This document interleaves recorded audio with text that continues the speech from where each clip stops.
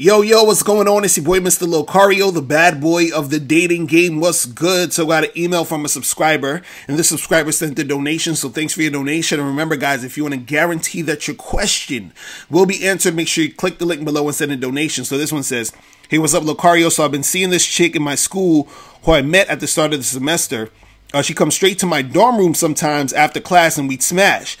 She sleep over and go back to her room the next morning. This time she came through yesterday and said, oh, not today. I don't feel like doing it. After she said that, I told her, fine by me, but if you're not going to do that, you're going to have to go back to your room then. I said that because I don't want her coming over just to not do anything and waste time because I don't got time for all that goofy shit.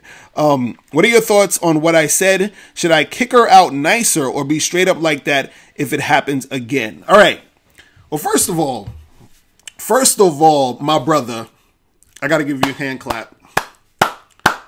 Okay, because I'm proud of you. Okay, listen, guys, this is how you're supposed to do it. What I would say to you is, yes, be nice about it. You don't want to like, kick a chick out of your room or whatever and be mean, but always be nice about it. But what I want you guys to understand is this, right? Is that when you are dealing with a girl who, because this is basically like a fuck buddy situation, right? When you're dealing with a chick and it's a fuck buddy situation, y'all just hooking up. You always have to keep it at hooking up. So when she comes around and says, oh, I don't feel like doing it today, or, like she comes over and then she's like, I'm not feeling good and all that. Yeah, that's cool. But you can't be here. Because when you're here, we're fucking. You understand? And you have to have that. You have to set that precedent. Right? Because what happens is that if you don't, she's going to continue to do things like this where she can get attention from you that doesn't have to necessarily be sex. You see what I'm saying? And the thing is, if you're just trying to hook up with her and that's all you're trying to do, and you don't want to just be chilling there, hanging out with her, just talking about whatever, right?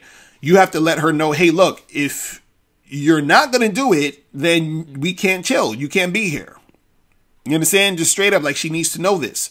So that what happens is that if she was even thinking about, hitting you up to just chill, you understand, without fucking, then she would think twice and be like, this guy's not going to really be down with all that shit, right? See, I've had situations like this where I would deal with girls and they know that it's just about fucking. So what would happen is that there will be times where, like, let's say, for example, I hit up a chick, right? And I, holler at her and I'll be like, yo, what's good? Like, let's get together today or some shit, right? So she would say to me, hey, I can't really do it today because I have my period. So, do you want to meet up next week or something, right? So she already knows that our relationship is just about fucking, right? So she knows that, because I already told this girl, I was like, I'm not trying to do you on your period. I know some guys don't give a fuck, but, it all depends. If it's my girl and all that, I'll do her in a period. You understand? But I'm just saying. With this girl, I was like, I already told her, look, I'm not trying to do you in a period. So she knew I wasn't going to fuck on her period. And so she knew that there was no way we were going to be fucking. So when I hit her up, she's like, oh, I guess we can't meet because I got my period. I was like, all right, cool. We'll meet next week. You understand? So she already knew to not say, oh, hey, let me just come over and hang out and chill. And she knew that because I already let it be known that when me and her chill, it's just about fucking. Right? Now, if you are in a like committed relationship, long-term relationship, you got a girlfriend, you got a wife, you understand? There's going to be times where, of course, she's probably going to be, not feeling up for sex or whatever. She's probably sick or whatever, or she's tired or whatever, some goofy shit. Now, in those situations, you can make an exception because that's your girl. You feel what I'm saying? And y'all been together, y'all chill together, y'all do other shit. That's cool. But you don't want it to become like a habit to where she's like, trying to find excuses to get a whole bunch of attention that's not sexual just because. You understand? Because sometimes girls will end up doing that type of shit sometimes because of whatever. You understand what I'm saying?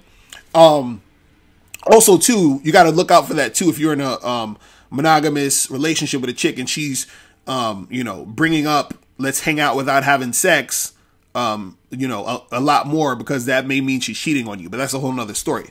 But anyway, the thing is that when you're dealing with these fuck buddies though, it should be always about sex, right? Don't have them try to guilt trip you. Don't have them try to, oh, why you at? No. Right? It's just about sex. Now, there were times where I was messing with side chicks. And for those who didn't see my other live stream, check out my other live stream. I was talking about how to, you know, keep side chicks and fuck buddies loyal to you.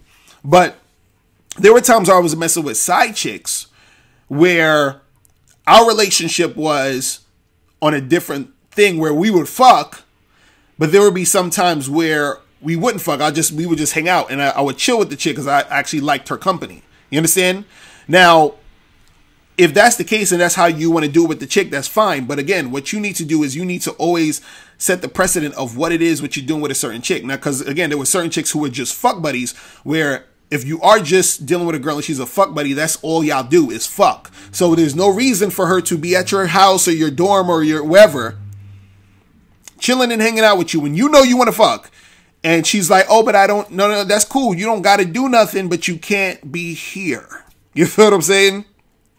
And so you got to let them know that that's what it is. All right. So that's pretty much it, guys. If you have any questions, make sure you click the link below and I'll holler at you later. Remember, the truth is inside you. Peace. I'm gone.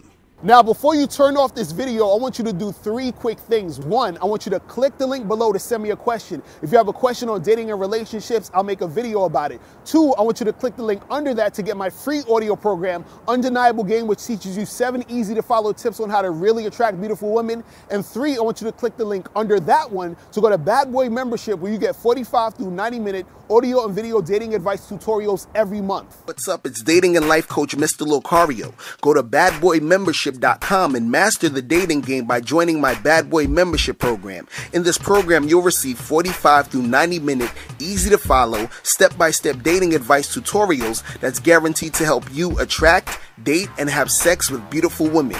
Join the Bad Boy Membership today by going to badboymembership.com. That's badboymembership.com.